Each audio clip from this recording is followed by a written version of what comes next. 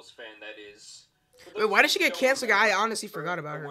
I just forgot about her whole story and everything. For years, Ellen was one of So the I'm most not gonna lie, successful be people chat. in show I'm not gonna be business, chat. dancing Okay. around Target. Please don't be chatting. I ain't gonna lie. It's probably a better idea if you don't chat while you're in the shower. But Nursing unassuming stay-at-home mothers for her own sick amusement, taking selfies with creepers, and who could forget cuddling with P. Diddy? oh, yeah, that's crazy. Yeah, she probably was part of the Diddy accusations too. She probably was part of the parties, bro.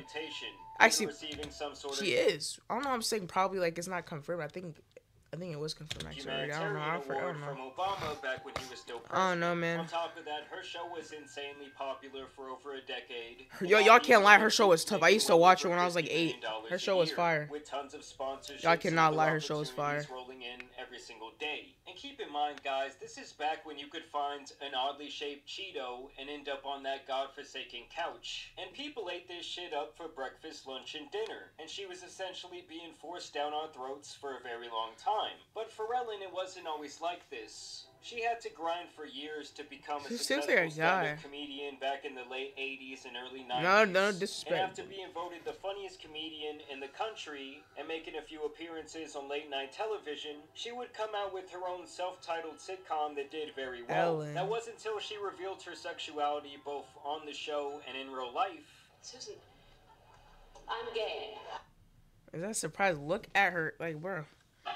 No disrespect, but like her hair. That's the way. I don't know. What the hell am I watching? That smile. Man, I actually need a PC. It's getting bad. It's actually getting horrible. Did people not know this? Or am I tripping? Plummeted because the world was not socially ready for that during the 90s. And then everybody it was the 90s, so that's probably different back then. Even Elton John, who I'd never met in my life, Elton John said, "We know you're gay, shut up and be funny." It's funny because all along that was my biggest fear, is that it was going to get canceled. I never wanted to be an activist. I just wanted to entertain people. I just wanted to make people feel good. So then she was outcasted, but slowly made her way back. So Jamar, you're gonna make a video about her, but making you kind of feel bad. That's crazy. Finding Nemo, which was a massive hit. Keep swimming, swimming, swimming. And this leads to her getting her foot back into the entertainment door and eventually becoming a titan in daytime television. And so for years, her infamous catchphrase on her show that represented her entire brand was "be kind to one another," as people even referred to Ellen as the Queen of Nice, which of course turns out to be horrifically ironic in the end. In 2020, hundreds of stories went viral on social media describing Ellen as a bully both at work and in her personal life. Talks of a toxic work environment were at the forefront of these complaints, including racist undertones, intimidation, and even sexual misconduct from high-level employees were all alleged against Ellen and this workplace that she had created. High-level employees, from producers to talent on the show,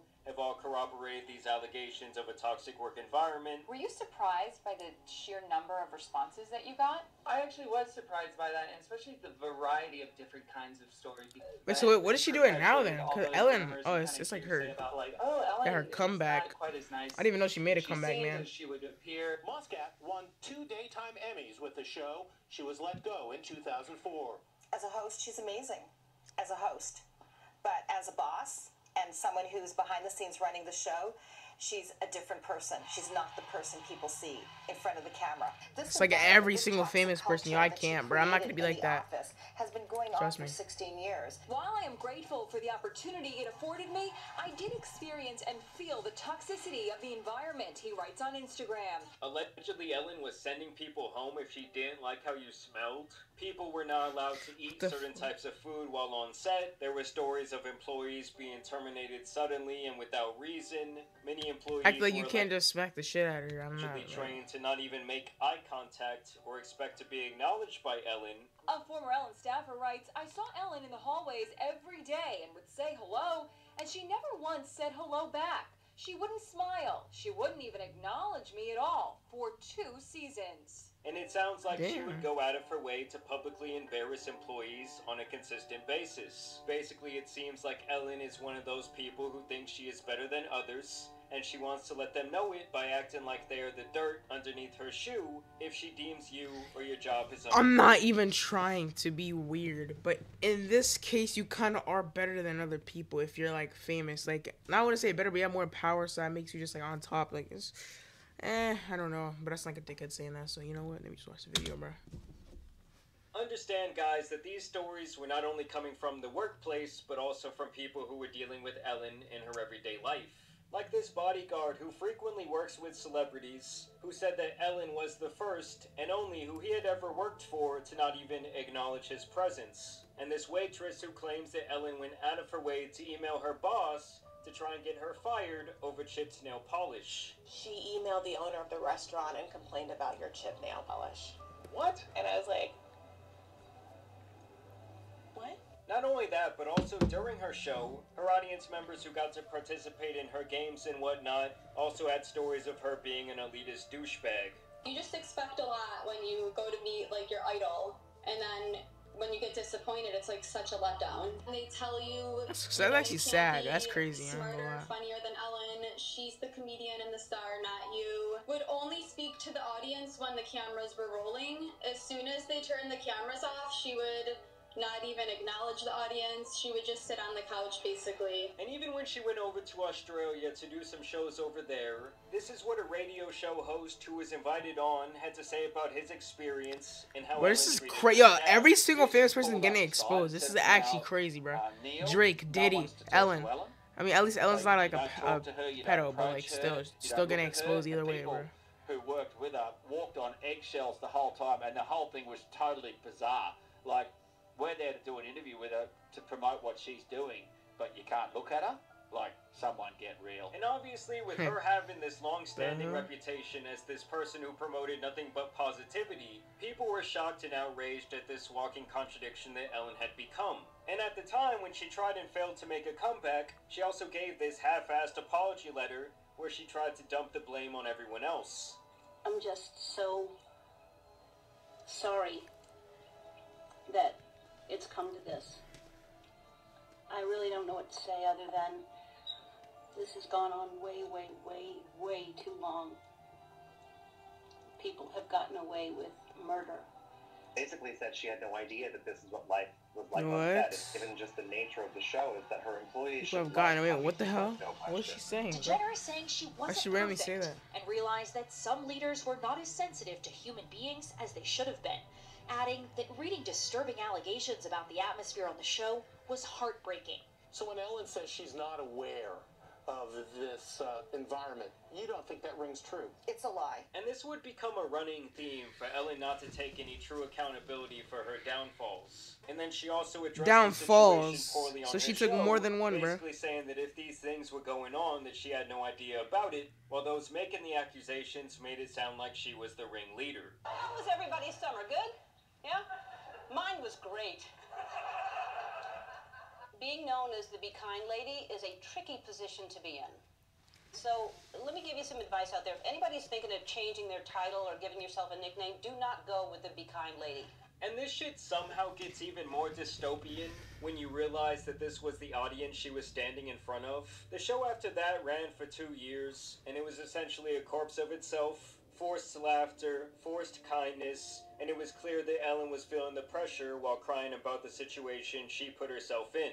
Ratings were at an all-time low, and old clips began that's to crazy, I resurface ain't that gonna further lie, shined that's a wild. light on the downright douchebaggery that Ellen displayed during her interactions with various guests on her show over the years, only further adding to the cancellation of Ellen and her empire of a brand. And now, guys, a whopping 4 years after she was thrown away like a wallet condom, Ellen is back with a stand-up special of all things. And Grandma is holding no punches on this one when it comes to her quest for self-pity. It opens with the classic comedian in the green room shot as she seemingly reflects on her career.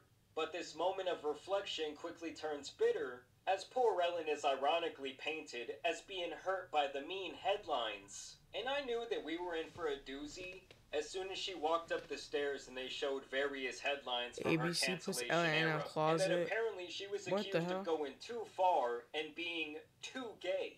Yes, I'm serious. Being accused of going too far, too gay. As if that had absolutely... What if Ellen got a low tape? That's what I'm saying, bro. Yo, that scared the hell out of me, bro. And that should have been the moment that we all should have known that she was going to play the victim here. I mean, seriously, you had 4 years to reflect, do therapy, ayahuasca... Did she just come back? Like, this is, like, new? George Like, Bush, and this is what you come up with? And then they directly address the elephant in the room, her cancellation. I actually want to watch this. Wait, hold on. Bro, like, if I break this laptop and snap this shit in half, would I be wrong? Will I really be wrong? Okay, yeah. Breaking news tonight. Is the queen of nice really the queen of mean? Toxic, phony, hypocrite, liar. I mean, with situations like this, it's almost when does this come out? Point where I truly believe that some people just lack the ability to take any sort of accountability. She even tries to foreshadow her eventual downfall with a quote from one of her older stand-up specials. Years ago, I started ending my show by saying, be kind to one another. Here's the downside. I can never do anything unkind ever now. This toxic workplace angle was the shit that I expected. That's actually the most, like, ironic thing ever. That's actually funny, bro.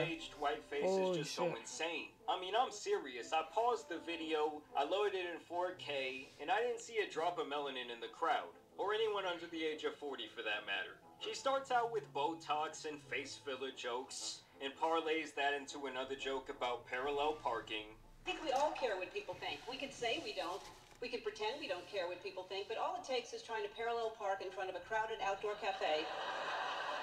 Spot looks big enough. You line it up the way you always do. You pull in, cut it a little too close. You're scraping the hubcap the entire way along the curb. I'm sorry, but on a personal level, Grandma's parking lot adventures just aren't doing it for me. It has the same energy as a boomer trying to step into this century and learn to use an iPhone. She goes on and on about how she doesn't know how to use the basic functions of her car like her fucking windshield wipers, and how embarrassing it apparently is when she cannot turn them off. Like, even if we just can't figure out how to turn our windshield wipers off, which to me is one of the most embarrassing things, is driving a car when it's not raining and the windshield wipers are going.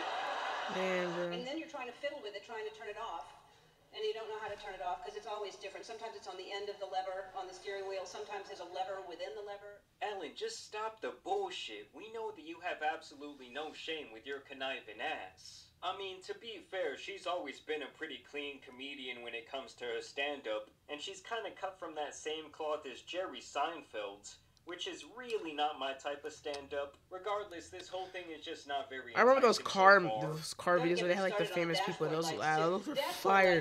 I used to watch those all the time. Like the famous people used to be in the cars, bro. Serious, right? Those are so tough. That's vague. Bro, why's my camera? Why not focusing, bro? Hold on. Oh, brother, this guy stinks! I mean, you go away for almost 4 years, and this is what you come up with all the crazy shit that is taking place in the world, and we got is it better now? Inability to understand cars for 20 minutes. It's better now? I have never used my parking brake. I've never parked my car and thought, I want it more parked than this. Now after this, she does jump right into the wait, that scared me. Hold on. Which I really think was the whole purpose of the special and her tour in general. All right, let me see what else I can tell you about that. It's been going on. Oh yeah, I got kicked out of show business. Yeah, because I'm mean. Yeah, you can't be mean and be in show business. No, they'll kick you out. And then she kind of half cries about the fact that when she goes to a restaurant, people are just waiting for her to be a bitch or to do something mean, and how she's beyond sick of this mean queen label. And I will admit, some of the dialogue here is pretty funny.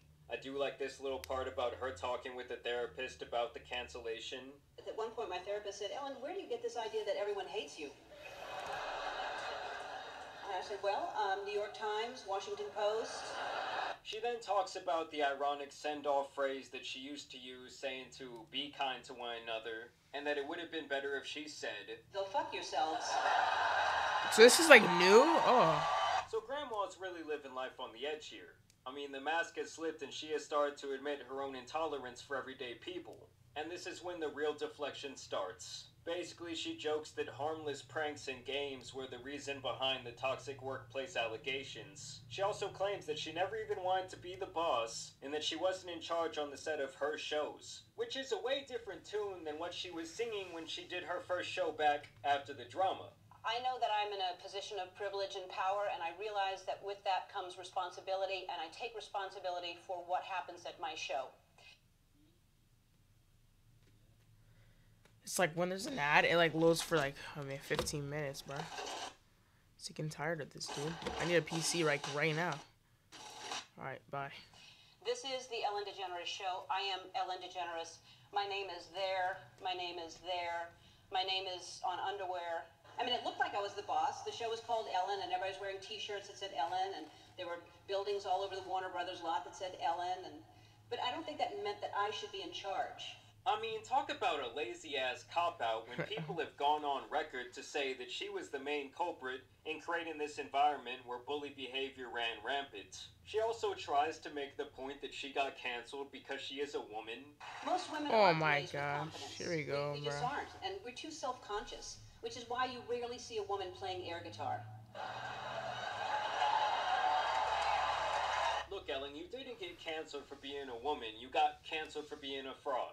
The physical comedy in general here is pretty bad, but hey, she is like 70 years old.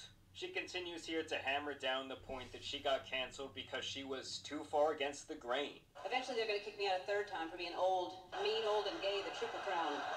Honestly, I would argue that she's become so famous because she was unapologetically gay at a time when it was not very common or accepted. And yes, at that time, she did take a huge chance and faced a lot of backlash for doing so, but it obviously made her a pioneer in the entertainment space, and really a gay icon forever. She then makes this weird illusion that she might be kind of autistic. Someone did suggest that I get tested to see if I'm on the spectrum. Well, I am on the spectrum. We all are. It's a spectrum.